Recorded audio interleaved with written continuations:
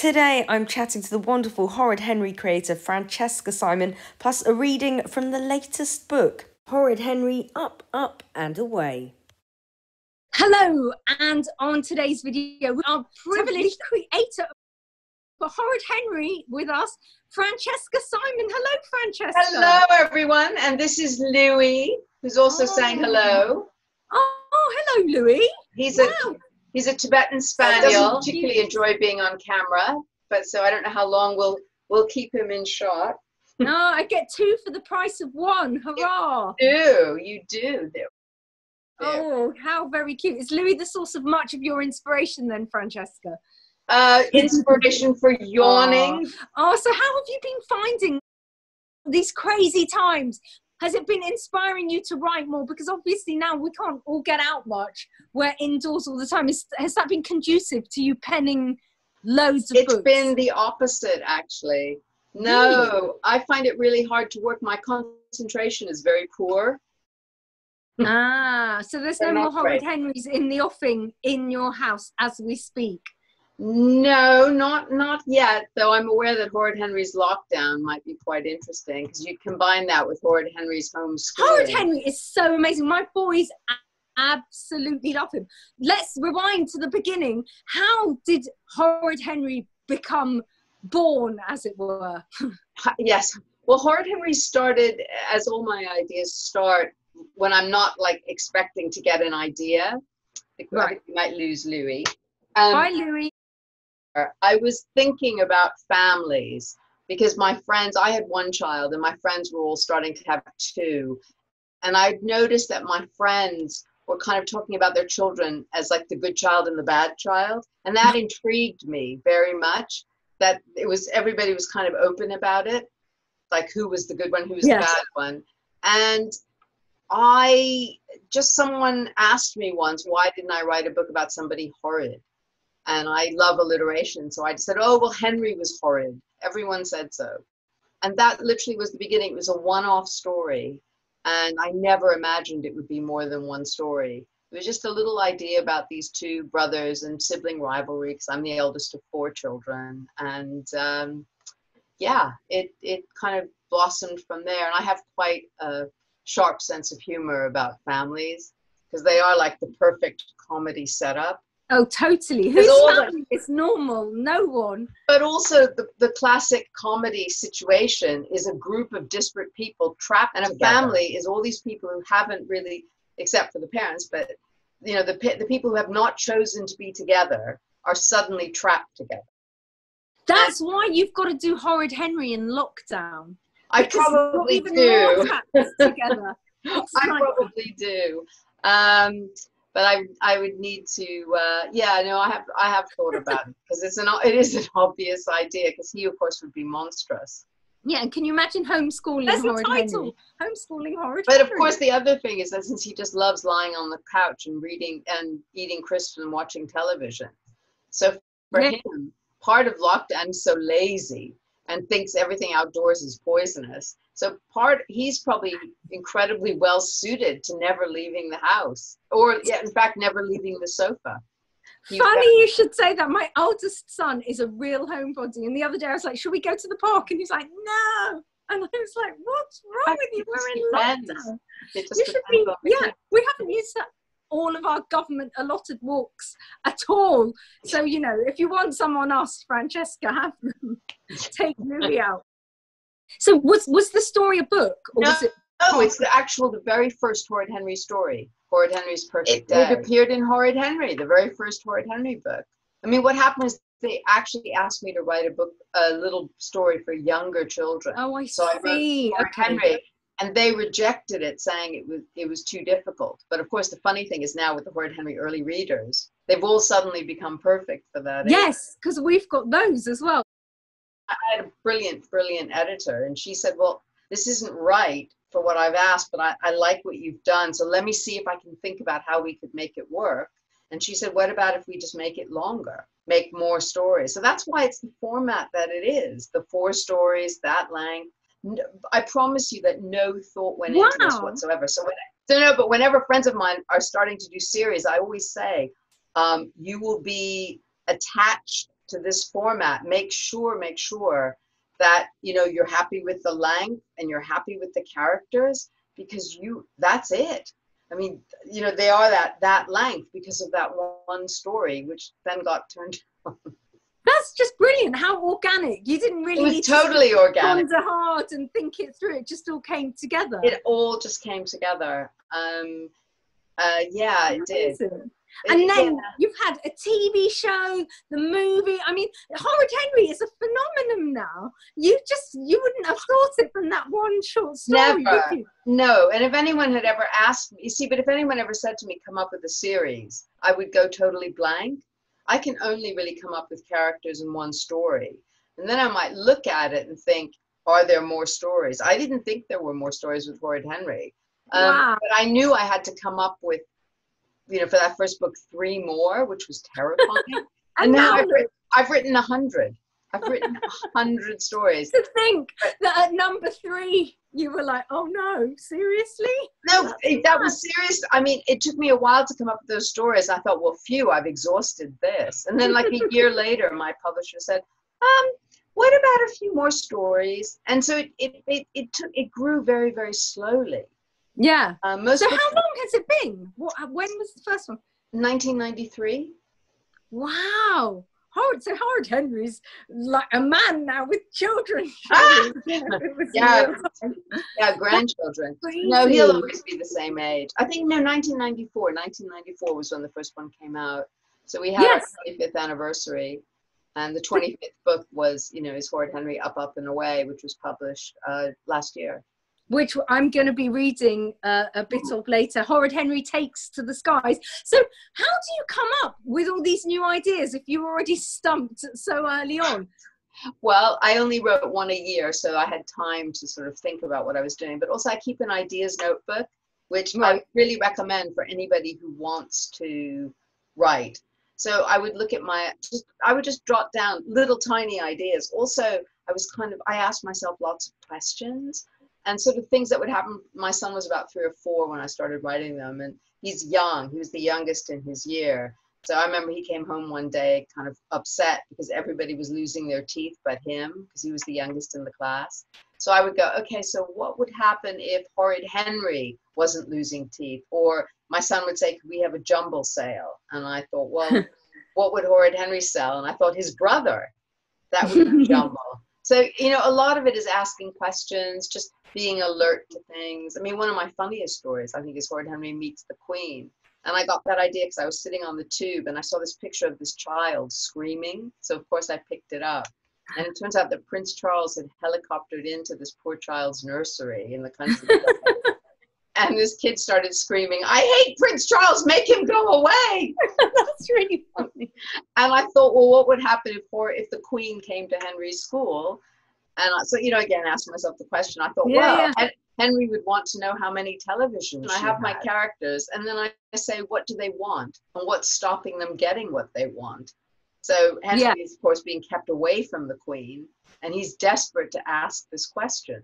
So that's the sort of tension in the story. And of course, his brother was chosen to present the bouquet. Of course. So he sabotages that. Yes. So let's talk up and away quickly, because I'm just talking and we're nearly out of time.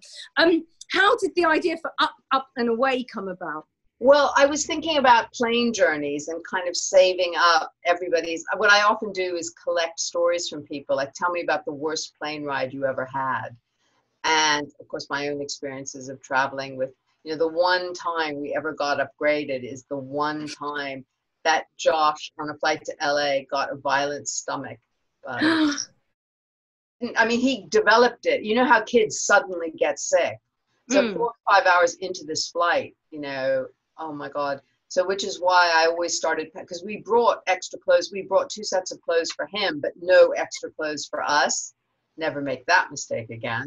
So we were having to go and wash our clothes in the sink in the.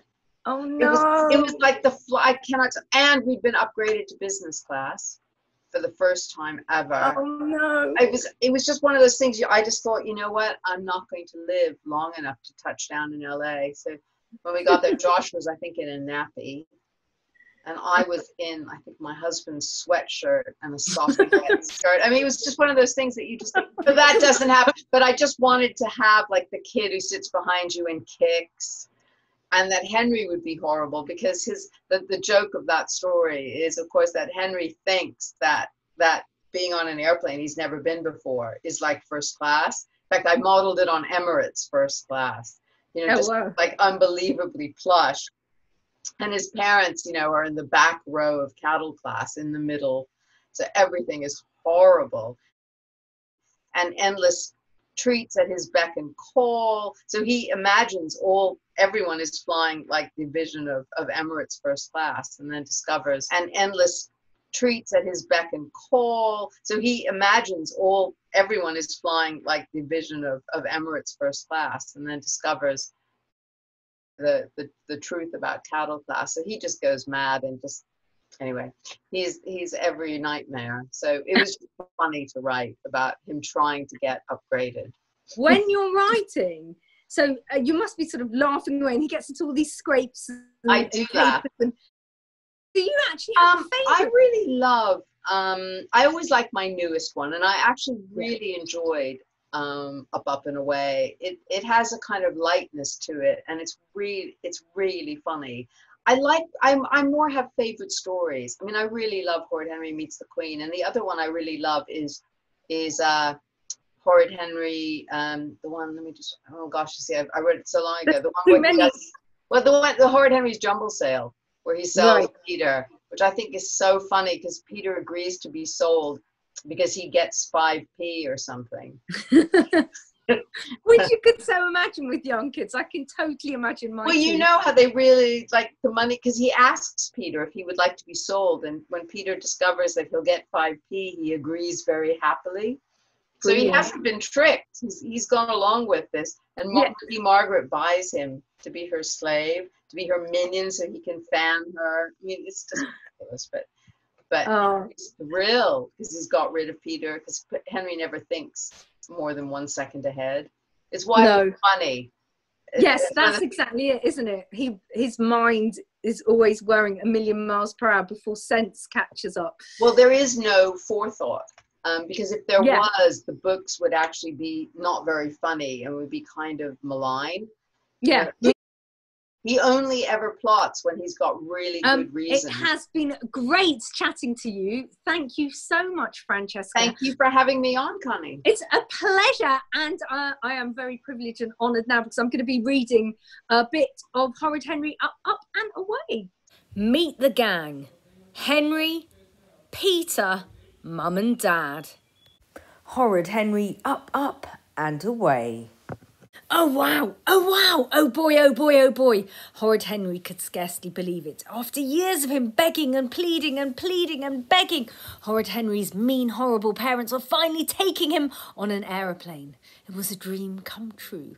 Mum and Dad's idea of a great holiday was staying at home and weeding the garden, or worse, forcing him to help weed the garden, or even worse, camping in a smelly, mosquito-filled swamp without TV or computers or anything. Yuck, blah, gag. These weren't holidays. These were organised cruelty to children.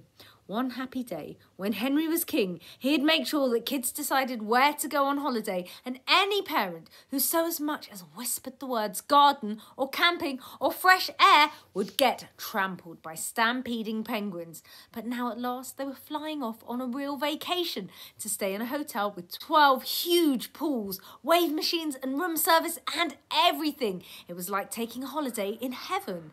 Horrid Henry had never flown on an aeroplane, but he knew all about it. Stuck-up Steve had bragged about the flight he and rich Aunt Ruby had just taken. Your own cabin, complete with baskets filled with chocolates and crisps, luxury beds, flight stewards at your beck and call whenever you wanted more sweets, or an extra burger, or 3, non-stop ice cream and fizzy whiz drinks and TV and games, any food you liked, brought to you with a snap of your fingers as you reclined in your fabulous comfy chair.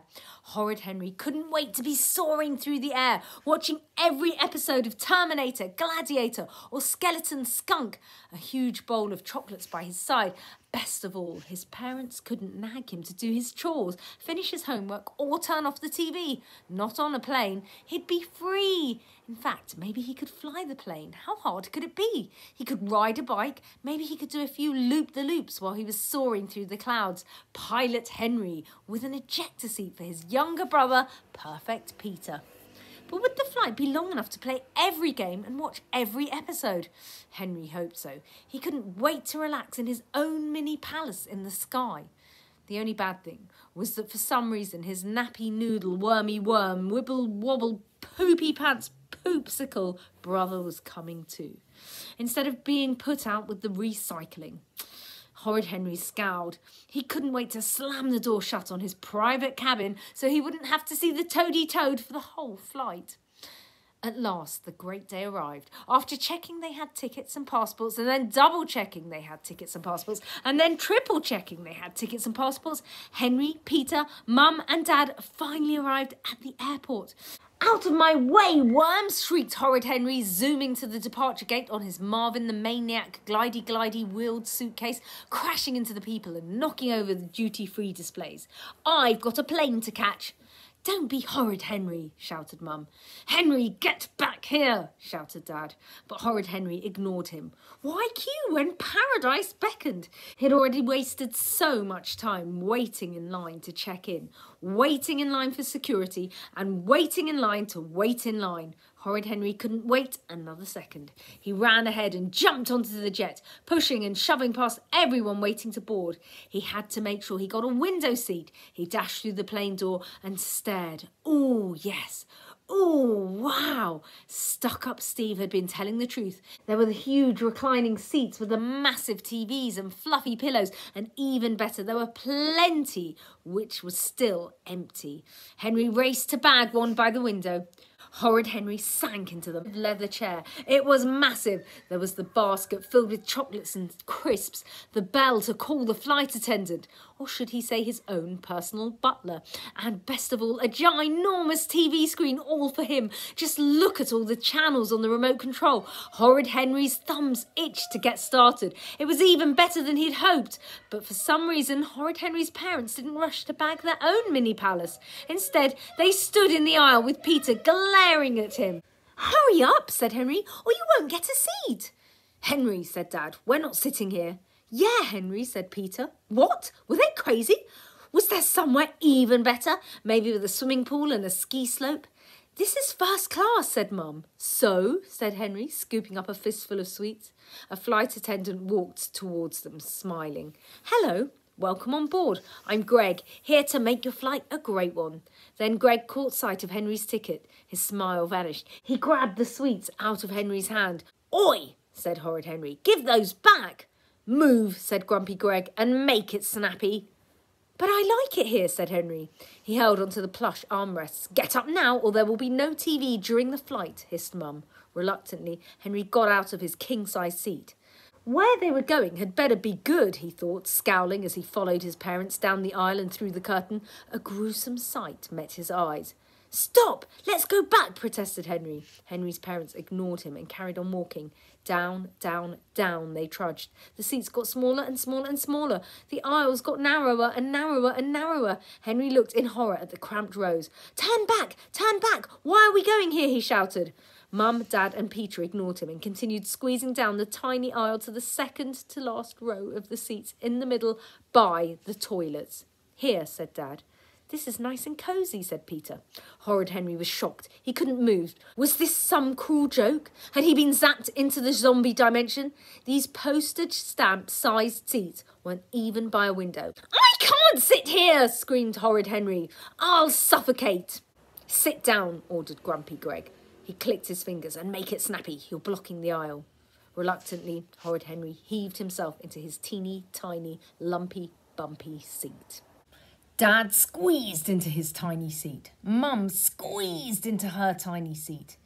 Peter squeezed into his tiny seat. "The holiday starts here," said Dad cheerfully. "Buckle up."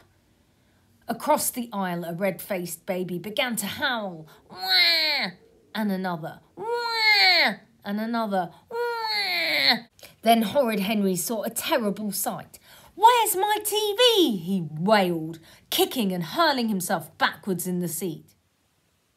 Uh-oh, that flight is doomed to get worse and worse, isn't it? Horrid Henry Up, Up and Away is available for purchasing and reading right now. A huge thanks to Francesca Simon. Hope you enjoyed this video. If you did, please subscribe and spread the word. But for now, catch you next time. Bye.